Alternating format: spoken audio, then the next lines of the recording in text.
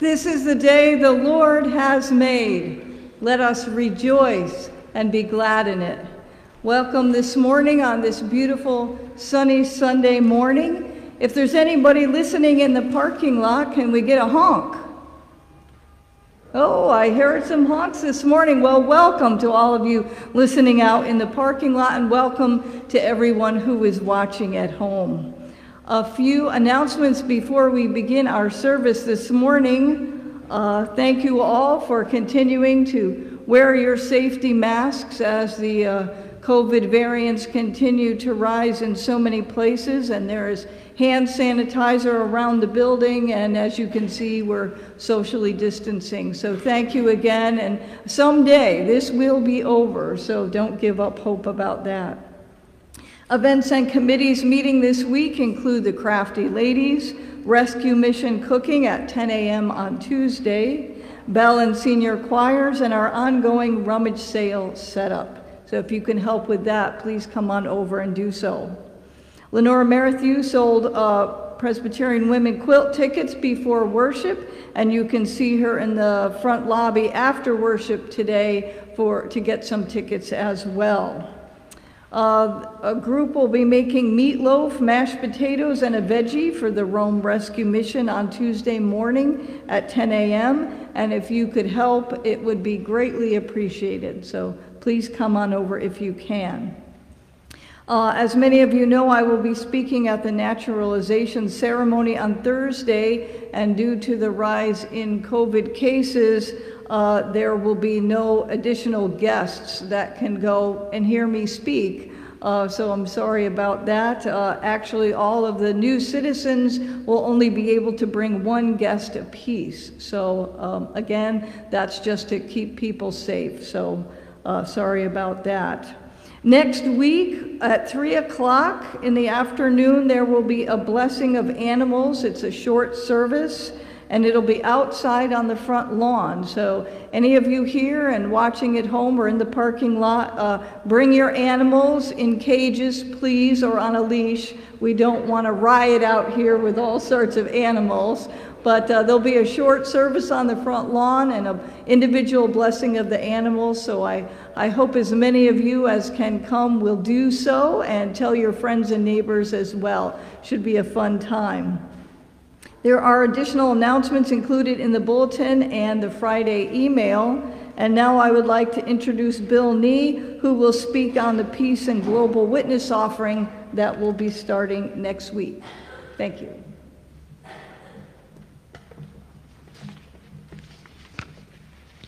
Good morning. Where there is no justice, there is no peace. This year, Presbyterian Church USA invites us to share God's peace through the Peace and Global Witness offering. We'll receive your contributions for this effort throughout the month of October, and you'll find envelopes in the pews beginning next Sunday. A gift to the Peace and Global Witness offering enables the church to promote the peace of Christ by addressing systems of conflict and injustice across the world. Individual congregations are encouraged to utilize up to 25% of this offering to connect with the global witness of Christ's peace. Our 25% donation this season will be offered to the Westernville Presbyterian Church. Prayerfully, it will help to repair damages caused by the tornado which ravaged their church earlier this summer. PC USA Mid-Councils retain 25% for ministries of peace and reconciliation. The remaining 50% is used by the Presbyterian Mission Agency to advocate for peace and justice in cultures of violence, including our own, through collaborative projects of education and Christian witness. Your contribution to this effort is greatly appreciated. Thank you in advance, and peace to you all.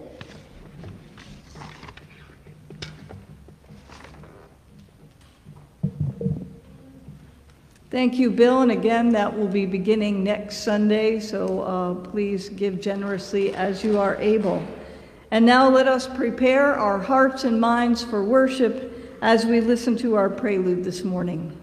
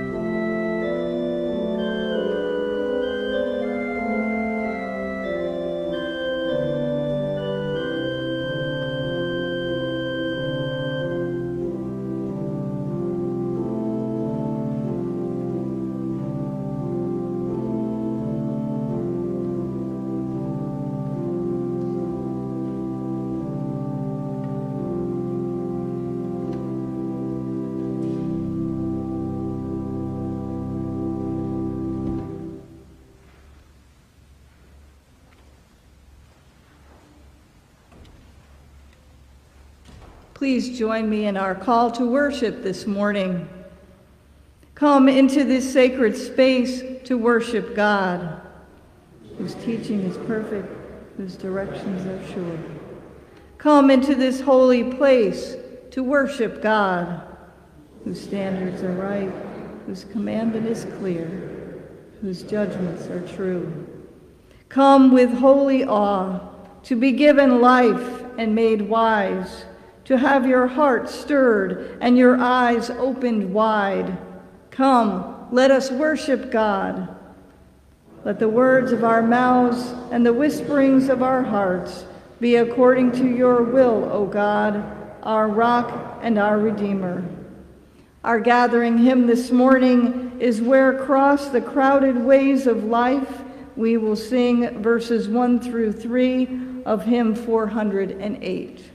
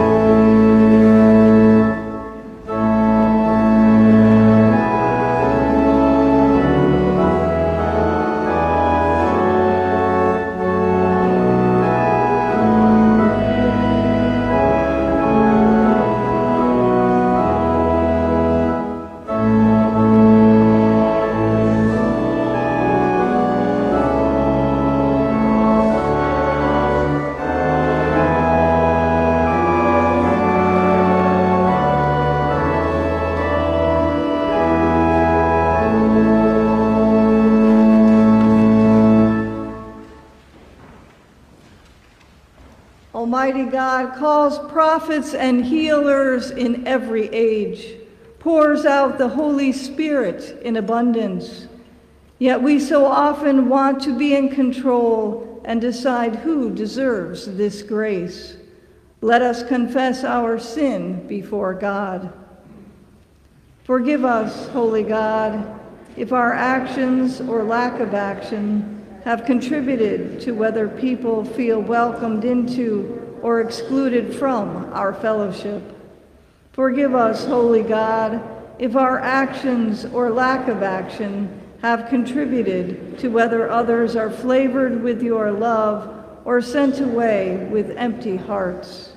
Forgive us, Holy God, if our actions or lack of action have contributed to whether your Spirit is embraced in everyone or a stumbling block constructed. Open our hearts, take control of our lives. Help us to live from a spirit of generosity and your divine love. We now take a few moments of silence for private individual confession.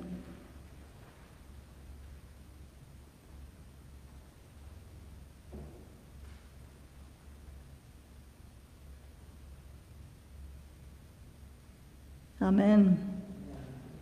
All have sinned and fall short of the glory of God. By the gift of grace in Jesus Christ, God makes us righteous. Let us receive with glad hearts the forgiveness of all our sins. Thanks be to God. The peace of the Lord be with you always. Set free by God's grace, let us share God's peace with one another. Peace be with you.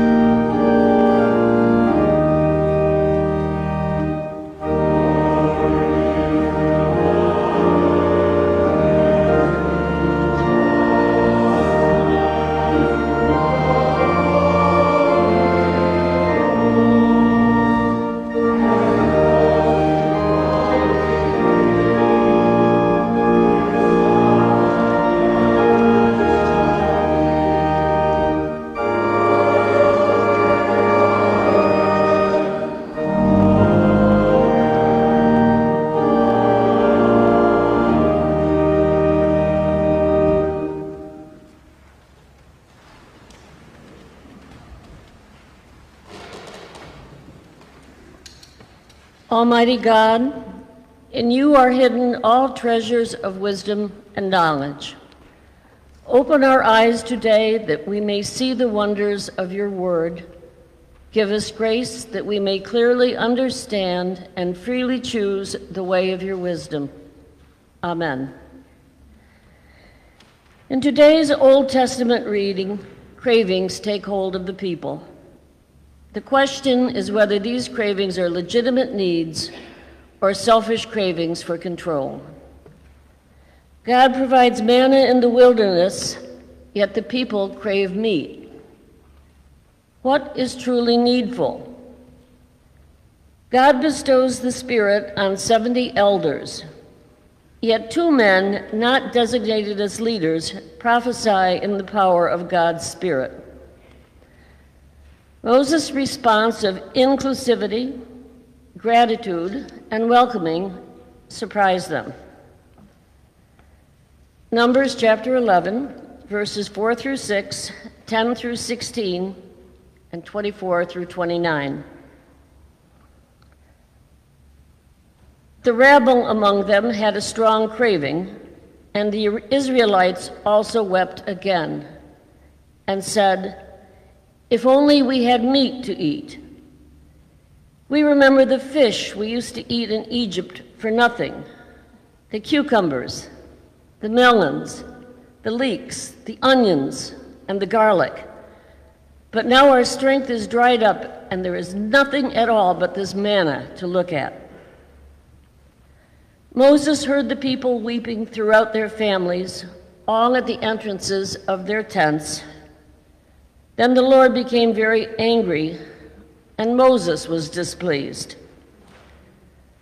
So Moses said to the Lord, "Why have you treated your servant so badly? Why have I not found favor in your sight that you lay the burden of all this people on me? Did I conceive all this people? Did I give birth to them, that you should say to me, 'Carry them in your bosom as a nurse carries a sucking child to the land you promised on oath to their ancestors?' Where am I to get meat to give all this people? For they come weeping to me and say, 'Give us meat to eat.' I am not able to carry all this people alone, for they are too heavy for me. If this is the way that you are going to treat me, put me to death at once, if I have found favor in your sight, and do not let me see my misery." So the Lord said to Moses, "Gather for me 70 of the elders of Israel, whom you know to be the elders of the people and the officers over them. Bring them to the tent of meeting and have them take their place there with you." So Moses went out and told the people the words of the Lord, and he gathered 70 elders of the people and placed them around the tent. Then the Lord came down in the cloud and spoke to him, and took some of the Spirit that was on him and put it on the 70 elders. And when the Spirit rested upon them, they prophesied. But they did not do so again. 2 men remained in the camp, one named Eldad and the other named Medad, and the Spirit rested on them. They were among those registered, but they had not gone out to the tent, and so they prophesied in the camp. And a young man ran and told Moses, Eldad and Medad are prophesying in the camp. And Joshua, son of Nun, the assistant of Moses, one of his chosen men, said, My lord Moses, stop them. But Moses said to him, Are you jealous for my sake? Would that all the Lord's people were prophets, and that the Lord would put his Spirit on them. The word of the Lord.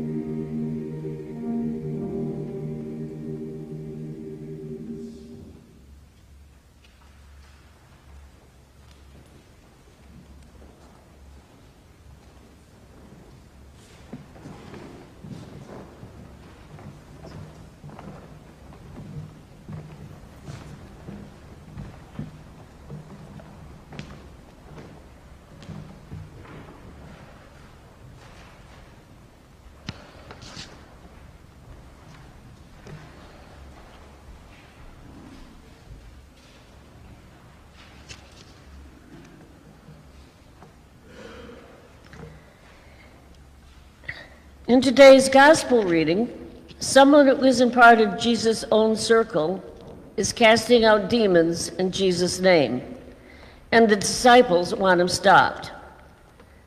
They appeal to Jesus, as Joshua did to Moses, about the elders who prophesied without official authorization. Like Moses, Jesus refuses to see this as a threat. Jesus welcomes good being done in his name, even when it is not under his control. The circle formed around Jesus' word must be able to value good being done in ways we wouldn't do it, by people we least expect. Mark chapter 9, verses 38 through 50. John said to him, "Teacher, we saw someone casting out demons in your name, and we tried to stop him because he was not following us."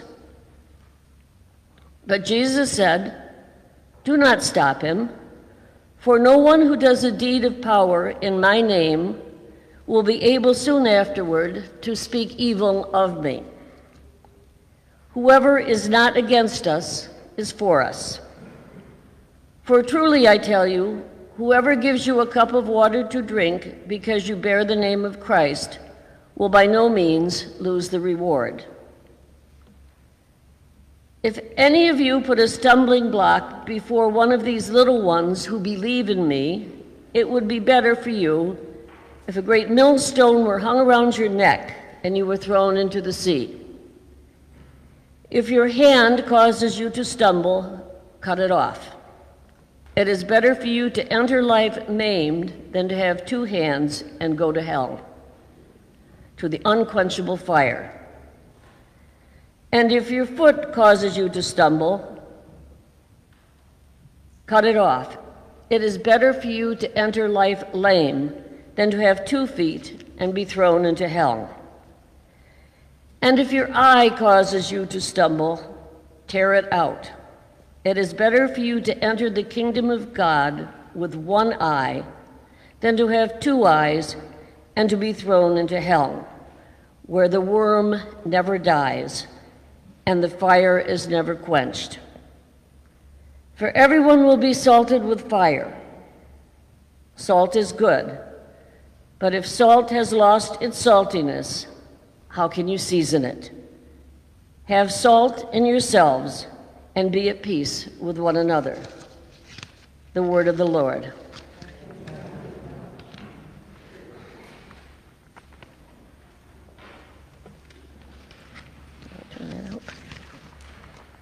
I invite any children to come forward for a children's message. Children of any age, come on up.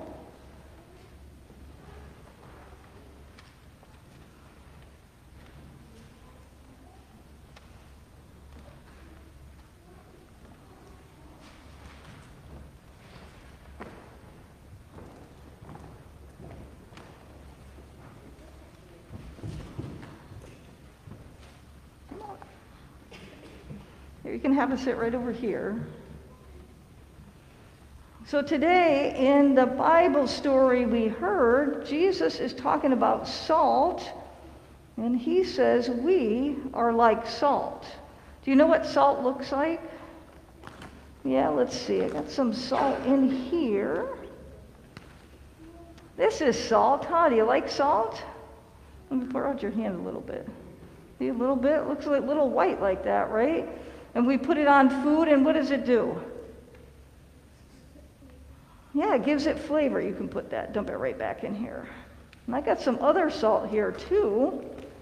This is pink salt. Pretty cool, huh? And does the same thing. It makes things taste really good. And you know what this is? It looks like a rock, doesn't it? You want to touch it? Yeah. This is salt. Just like this salt. See, it says Himalayan pink salt. It came from a rock. And they crushed it, and they made it really small like this. And guess what I have here? This is even a bigger rock. Look at this. Wow. You want to touch that one too? Guess what this is? This is salt too. Crazy, huh? And they take this salt and they crush it down and it turns into this pink salt right here. So salt, actually, even though it's small, it comes from big rocks that we crush down. So when Jesus says that we are like salt, he wants us to do what? He wants to flavor life, right? With wonderful good things. So we need to be good and kind and caring towards people, and we need to kind of pour that all over people like salt. Pretty cool, huh? And I know you know how to be good. So I'm going to give each one of you a sticker that says, "Praise the Lord." And every time you go around doing good, kind things to people, you are praising God. There you go, a sticker for you. And I have one for you too. All right, let's say a prayer together, okay? All right. Dear God, we thank you for all the good things that you pour into us. Help us to pour that goodness out to others, just like salt. Amen. Thank you so much.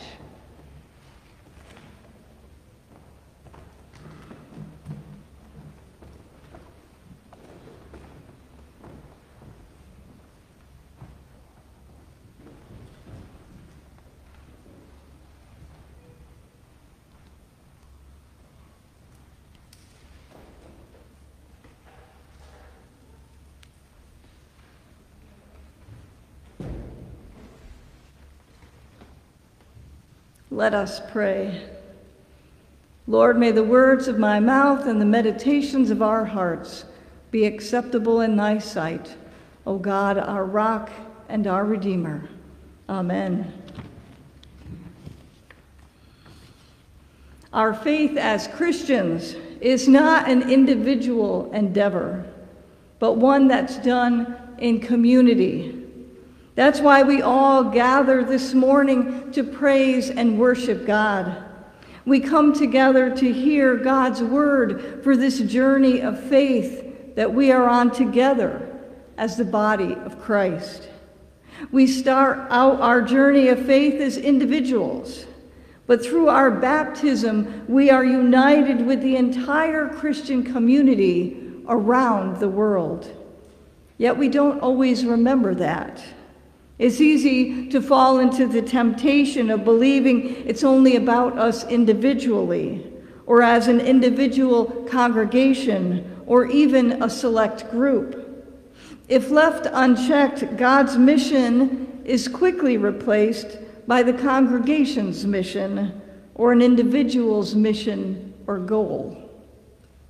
And further, it can lead to focusing on not who God calls us to be and do, but on what we think others should be doing. It can lead to passing judgments and gossip. It starts when we're young. Children might say things like, "Mom, Dad, Ben's doing something I don't think he should be doing." Adults say things like, "Teresa, did you hear the story about that new couple in town?" Or, "You know, he or she is paranoid or has problems, don't you?" Whether you're a child or an adult, gossip can get a real hold on you. And it isn't just saying something bad about someone. It's talking about something that's not our information to share. It's focusing on what we think someone else is doing wrong instead of focusing on what God calls us to do. And the more we participate in it, the worse it gets. It forms cliques and alienates people. It builds walls to keep some people in and some people out. And the problem with gossip is that once it starts, it's pretty hard to stop it. It becomes a habit and it flows freely, just like salt. And like salt in a wound, it can be pretty painful. When we focus so much on what others are or aren't doing, it takes our focus off God and what God is doing. It throws us off balance and we forget who we are and who others are in the sight of God. It's not something that happens just today, but since humans first started interacting with one another. Our scripture readings from both the Old and New Testaments give us two such accounts.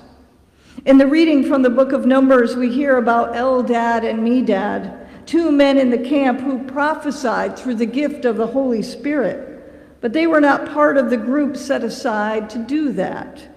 So right away, Joshua told Moses to stop them. But instead, Moses replied, "Would that all the Lord's people were prophets, and that the Lord would put his Spirit on them." God called Moses to care for the people of Israel, yet after a while it was too much for Moses to do all on his own. So when Moses prayed, God heard him, and 70 elders were filled with God's Holy Spirit for a particular situation. Yet Eldad and Medad were still prophesying God's word to the people after that. Instead of being thankful, Moses called them out for being jealous. Moses wasn't the only one. When John told Jesus that he and the other disciples saw someone casting out demons in Jesus' name, they tried to stop that person. But Jesus also replied not to stop him. Jesus then went even further than Moses in calling them out. He said not to be a stumbling block to those on the way, what followers at that time were called. He even exaggerated his point to saying, if your hand causes you to stumble, cut it off. If your foot causes you to stumble, cut it off. Or if your eye causes you to stumble, cut it out. Harsh words for sure. No one could ever accuse Jesus of being subtle, but he had no time to waste. He had to get them to cut it out. Cut that kind of thinking out of their minds and out of their hearts. He didn't want them to lose sight of the mission, God's mission, not theirs. Instead of a stumbling block, Jesus wanted them and us to be a source of healing, a healing block of salt, to be precise. Salt is pretty significant, and it was pretty significant in the ancient Mediterranean society where Jesus lived. It was a precious commodity. Living so close to the Dead Sea put them in touch with a great supply of it. The Dead Sea has a salinity of 33.7%, which is also 10 times saltier than ordinary seawater. Salt was used to flavor food and preserve it. It was used for medicinal purposes, and it was used as salary because Roman soldiers were often paid in salt rations. It was that important. And salt was used to seal covenants with God and one another. In Leviticus, it says, "You shall not omit from your grain offerings the salt of the covenant with your God. With all your offerings you shall offer salt." Salt was pretty significant, and it was a purifying agent and made things clean and holy. Salt sealed covenants. It was life-giving. Today, you can buy blocks of salt to cook on to improve the flavor of food. And as you saw, you can buy salt lamps that purify the air. Salt reduces bitterness. It helps bread to rise. It's a critical ingredient in ice cream. And salt has medicinal implications as well. The Himalayan salt rocks give off positive ions in the air to improve emotional health and breathing. More and more studies are finding that a diet too low in salt is almost as worse as a diet too high in salt. Salt allows the nerves in our body to send and receive electrical impulses. It makes our brain work. It supports every cell in our bodies and is needed for the healthy functioning of our hearts, for strong muscles, for the absorption of critical minerals. Salt is essential for life. When Jesus said to have salt in ourselves, he wasn't saying to be salty, like the modern day slang describing a person meaning mad or angry or bitter or upset. He wasn't saying to be a salty sailor, meaning experienced in the life of the sea either. Jesus is saying that we have within us what is essential for life, and we need to respect that. We have within us what it is that seals covenants, and we need to honor that. We have within us the very gift of the Holy Spirit given to us in our baptism, and we need to share that Spirit for the good of the whole people of God. Our journey of faith is not an individual one. We are called to carry the burdens of our neighbors, to really listen to each other, to believe them when they are hurting, to ease their pain if possible, and to lift them up, not tear them down. Our journey of faith is not a race individually to the top, but a collective journey to grow and love along the way.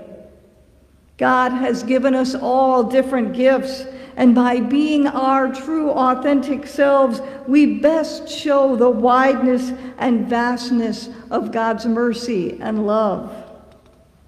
Jesus said, "Have salt in yourselves and be at peace with one another." Cultivate what preserves life. Are we a stumbling block in the way of someone's journey of faith by the things we say or do? Or are we a block of healing, following the way of Jesus? This is what we are asked to ponder this day. Let us pray. God of grace and glory, would that all your people were prophets, that you would put your Spirit on all people. Salt us with the fire of your Holy Spirit. Give us wisdom and courage. May the love and light of Christ flow through each of us as freely as salt, as freely as your mercy and grace. And may we flavor the lives of each other we encounter with your holy peace. Amen.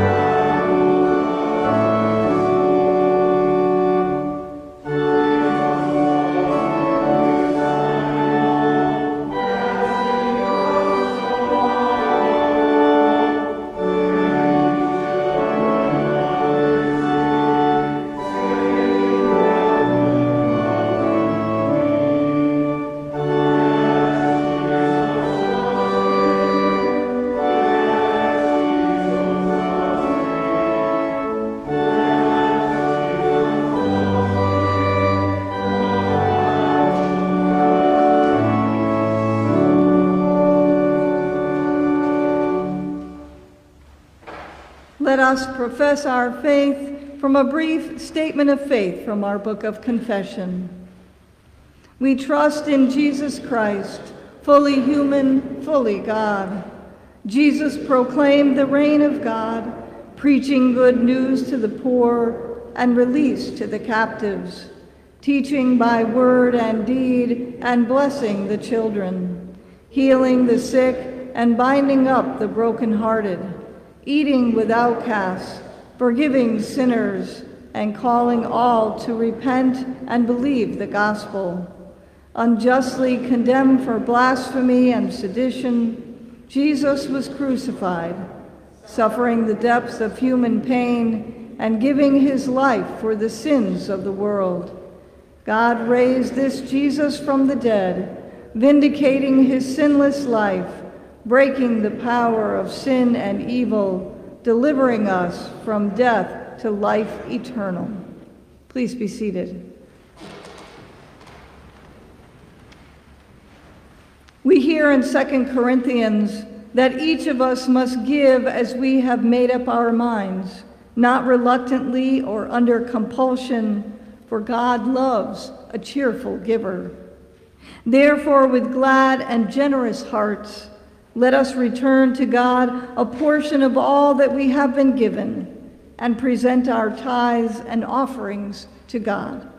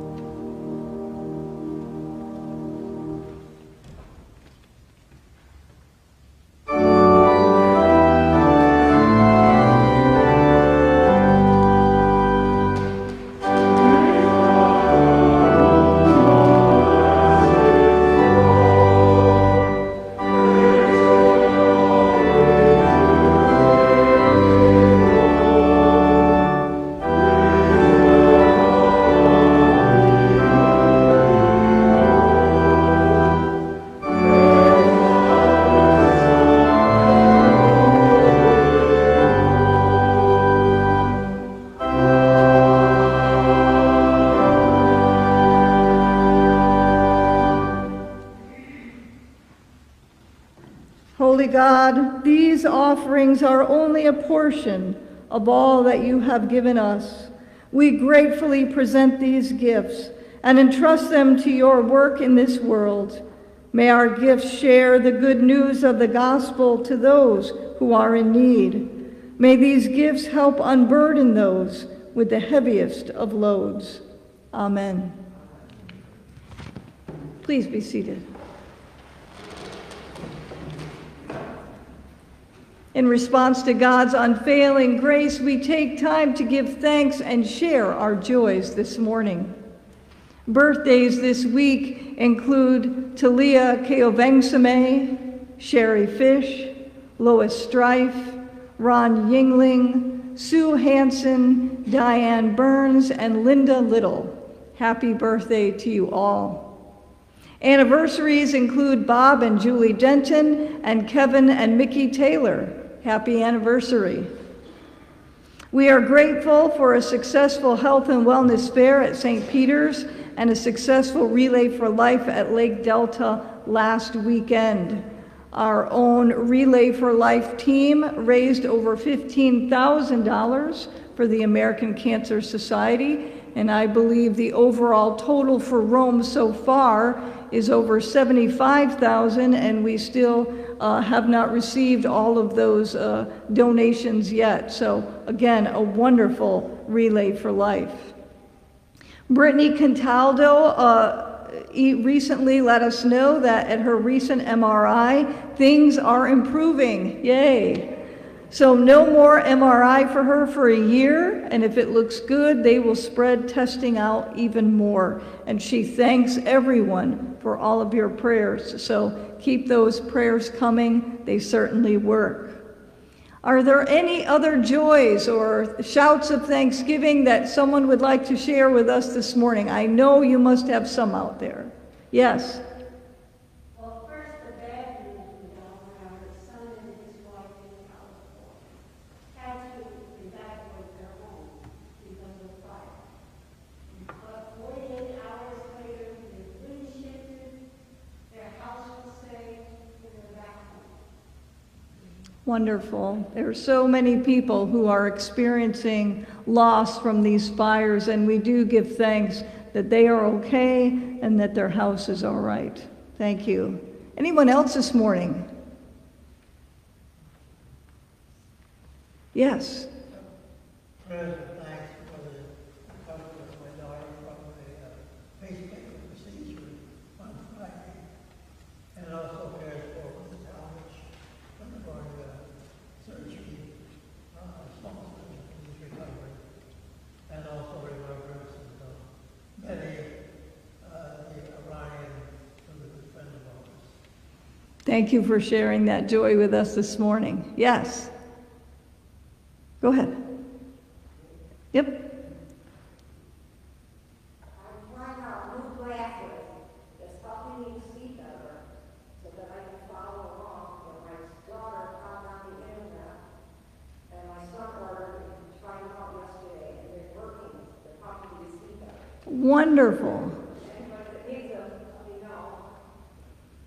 So thank God for glasses. I know I wear them myself, and it's amazing how wonderful they are. Think about all those years ago before people had glasses. I wonder what they did. So we give thanks to God for these wonderful inventions. Anyone else this morning? All right, well, I know there are many more things that you have to give thanks to God for, little and big things, no matter what they are. There are so many joys that we have in our life. So continue to think about those during the coming week. And now let us turn our minds and hearts as we lift our prayers to God, with each petition ending with, Lord, in your mercy, please respond with, hear our prayer. Eternal God, we rejoice today in the gift of life, which we have received by your grace and the new life you give us in Jesus Christ. In this moment of prayer, we pause to give thanks for the love of our families, the support of friends, this community of faith, strength and abilities to serve your purpose, and opportunities to give as we have received. We give you thanks for the natural wonders of your creation. Empower us to care for this earth and aid in the healing of all you have made. Lord, in your mercy, hear our prayer. Merciful God, we offer our prayers for the needs of others and commit ourselves to serve them even as we have been served in Jesus Christ. In this moment of prayer, we pause to remember those who are overwhelmed by the burden of leadership, especially the Coordinating Council of the Presbyterian of Utica, those who are exhausted from navigating uncertainty and change, those who are ill and their caregivers. We pray especially for Brian Burke's friend Proteus, who is battling cancer, Sally Adams, Sandy Braun, Candy Werner, Brittany Cataldo, Mark Vetter, Dorothy Hausman, Jan Brunilson, Dr. Jessica Hurwitz, neighbor to the Hansons, Trevor, great-nephew of Mary Conover, Barb Stiegel, Chris Hayden, Al Martin, Bruce Workup's daughter Nicole. We pray for Lenora Matthews' cousin Gail and baby Briley, for Allie, Nathan Spencer, for David Constable, Minnie Clark, Kirk and Linda Hinman and family, Dick and Essie Simons, Dory Clark, and all our shut-ins and those who are recuperating at home. We pray for all those serving in the military and for their brave service. And we pray for all those that we now name out loud or silently in our hearts.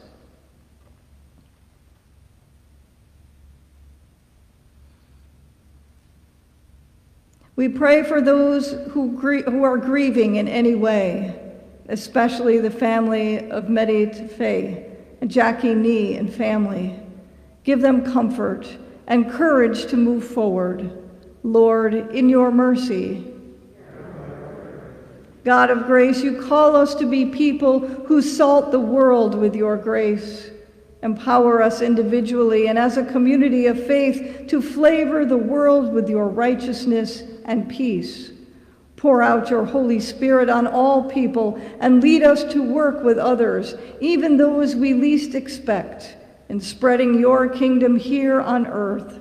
Lord, in your mercy. Holy God, you call us to journeys where we cannot see the destination, by paths untrodden, through perils unknown.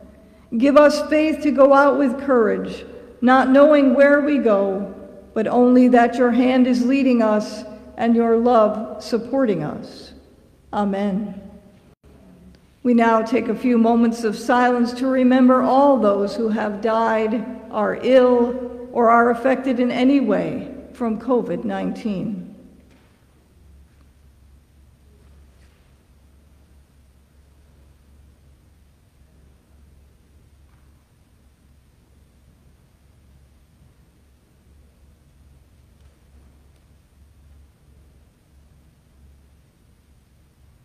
Amen. And now gathered into one by the Holy Spirit, let us pray as Jesus taught us. Our Father, who art in heaven, hallowed be thy name. Thy kingdom come, thy will be done, on earth as it is in heaven. Give us this day our daily bread, and forgive us our debts as we forgive our debtors. And lead us not into temptation, but deliver us from evil. For thine is the kingdom, and the power, and the glory, forever. Amen. Our closing sending hymn this morning is Where the Cross, the Crowded Ways of Life, number 408, verses 4 through 6.